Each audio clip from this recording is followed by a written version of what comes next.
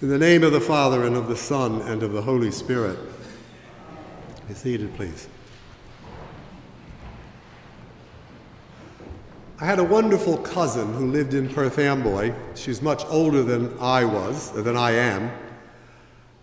In fact, she was the cousin who, as a young woman, took me to Newark, to the movies, on a train. How could you not think that she's your favorite cousin? So I grew up always, caring about and respecting this particular cousin. She was a wonderful woman. But when I was first ordained and was serving in the parish church as curate in the church in New Brunswick, I went over to Perth Amboy and visited with my cousin, and she told me this story. She had had 3 children. She was chronically overweight. She had high blood pressure and a very dicky heart. It just wasn't right. And the doctor said to her after her 3rd child, which had always had an issue, a problem when she gave birth, but the doctor said to her, "You cannot have any more children because your life is in danger. You need to practice birth control." Well, my cousin was a devout Roman Catholic, but she and her husband, and so was her husband, but they did begin to practice birth control. And she told me, as I say, this story when I was visiting as a young curate. She said she, of course, being the kind of Roman Catholic she was, she went to confession and told Monsignor that this was what they were doing. He says, "Well, you can't receive communion as long as you're doing that." And so she had been, by the time I was talking to her, maybe 10, 15 years without receiving the Blessed Sacrament. And it hurt her, it bothered her. She still went to Mass every Sunday, she still was devout, and followed all the, as best she could, all the rules of the church, but one, which she could not, because her life depended on it. And in the end, she just was bothered by this, as you might be. Well, at that time, before I was married, of course, I shared my house with a young Roman Catholic priest friend who lived in the spare room, and who was assisting the college, the Roman Catholic chaplain at Rutgers University. And so I asked him, this is actually the regulation in the Roman Church? And he said, "Oh yeah." He says, but tell your cousin to use her conscience. Does she really think that she's doing a sinning against God? He says, use her conscience when and not to worry about what Monsignor has to say. And I told her that, and she basically said, "Well, Monsignor did this, he's going to have to undo it." And she refused to budge. And she remained excommunicate from the church for another 10 years, perhaps, until her mother died. And just before her mother's death, she went to confession to Monsignor. By that time, you see, she was beyond childbearing years, and so yes, she was admitted to Holy Communion and was happy again, at least to the end of her days. I mentioned, now I'm sure part of it was her own stubbornness. Monsignor did this, he's going to have to undo it. I'm sure part of it was that.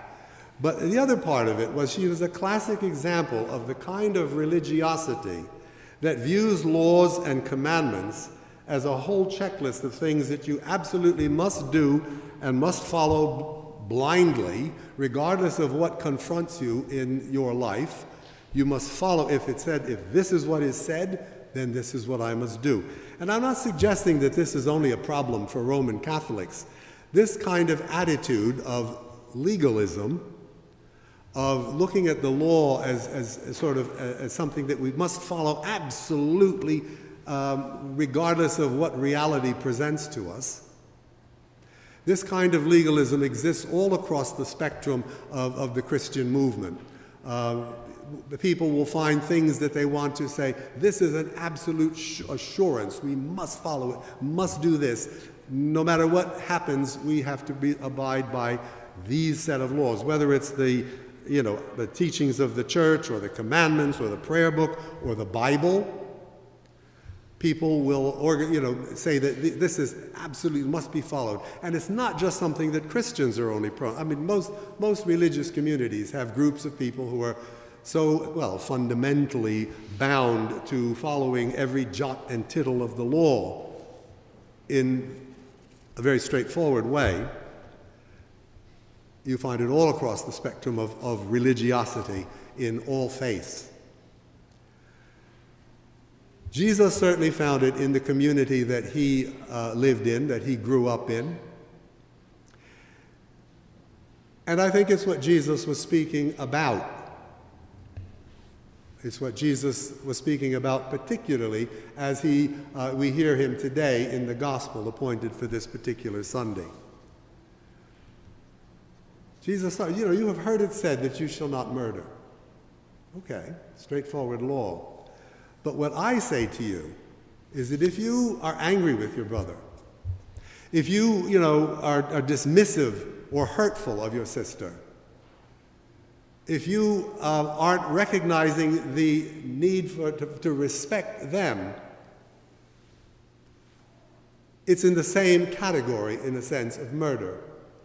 Oh, you haven't taken a life, at least not in the standard way of killing someone.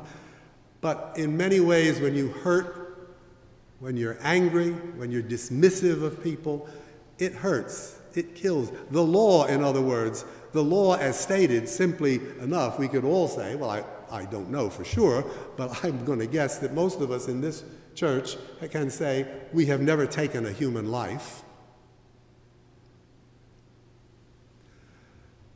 But how often have we disrespected, disregarded, murdered in another way human life by belittling, by not taking seriously? The commandment runs deeper than what the actual word of the commandment says, is what Jesus, I think, was telling us in all of the gospel that we heard today, as he sort of opens up to us that there's more here than just surface understanding. And commandments are not just about sort of reading what's there and organizing your life around just doing that and saying, well, now I've done it, aren't I good? It's always deeper. In fact, when he goes on to say that if you're bringing your gift to the altar and you're there, remember that your brother or sister has something against you, leave your gift there before the altar and go. I can't help but go back to a time when I was a Peace Corps volunteer in Antigua in the Caribbean. And through most of that time, most of the clergy were English clergy, but they had just ordained a young priest, a West Indian guy, and one of his early sermons I shall never forget because it was precisely on this text. And Father Richardson tried to sort of make the point in the sense that I'm making, that people can read the text, they can hear the law, you shall not murder, but if you're bringing your gift to the altar, and he was straight, I got my first blast of genuine West Indian preaching.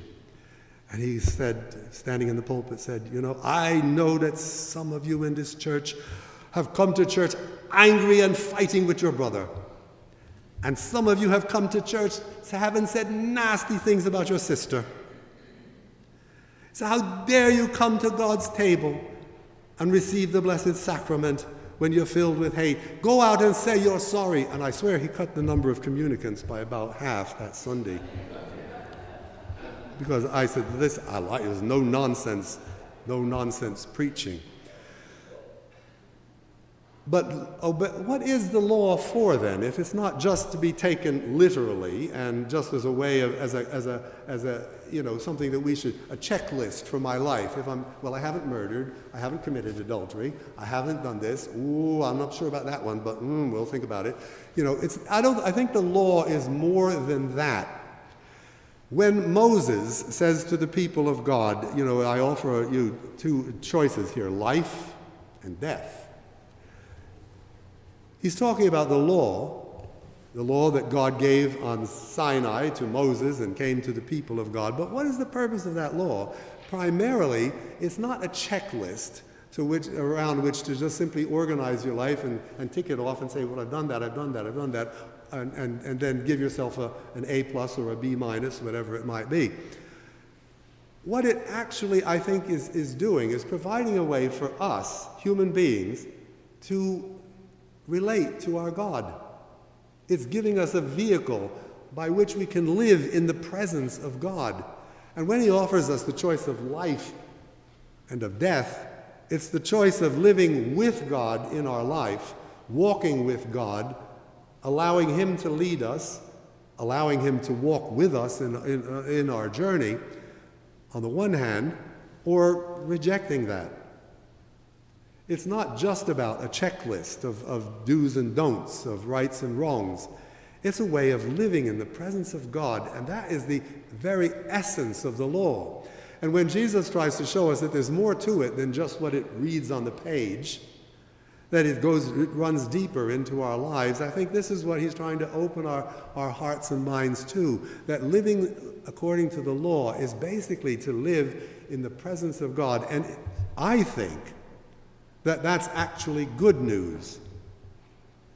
While it might be easier, and they always said, oh, it's easier, churches and religious groups that provide absolute certainty to people. You do this and it's good, you do that and it's no good.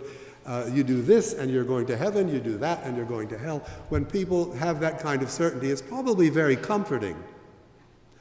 But it's also not honoring the full humanity of any of us, because our lives are more complicated. Our lives are more nuanced. We find ourselves in places that the law, in its written form, never anticipates sometimes. And as my priest friend said, you got to use your conscience. You got to use the conscience, your God-given conscience. When you're living with God in a relationship, you see, it's not as if you're having to do that on your own. And that is the good news. It might be simpler or seem simpler to have everything spelled out for you as to exactly what you should do. But any realistic person knows that that's not the way life goes. Our lives are more complex, more nuanced, more complicated, more difficult. But what God provides for us in the law is just a way of living in his presence, cultivating that relationship, walking with him in his ways. It's not that the law says anything that's wrong. Jesus said, not one jot or letter of the law will ever disappear.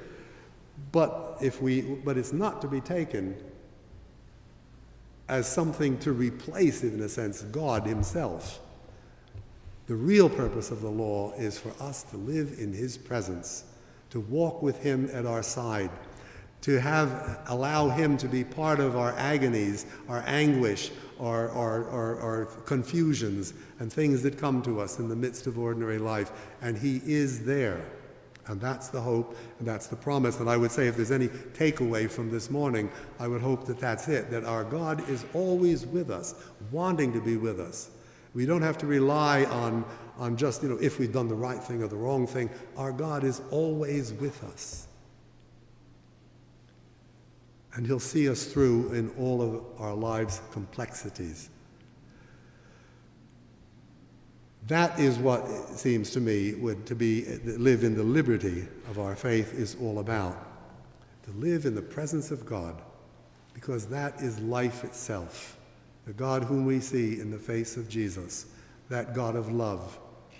And he calls us to walk with him, or the other way around, allow him to walk with us in our journeys and to be there. Oh, the law, it's there as a kind of guideline. It's kind of like, I compared it earlier today about GPS. It's kind of like that. It can show you how to get from A to B. It can even nowadays show you some of the problems you might have along the way. But ultimately, it's going to still be up to us all along the way to face those things that we didn't anticipate, that we couldn't be warned about, that we couldn't have foreseen. Because life is complex. But our God is with us.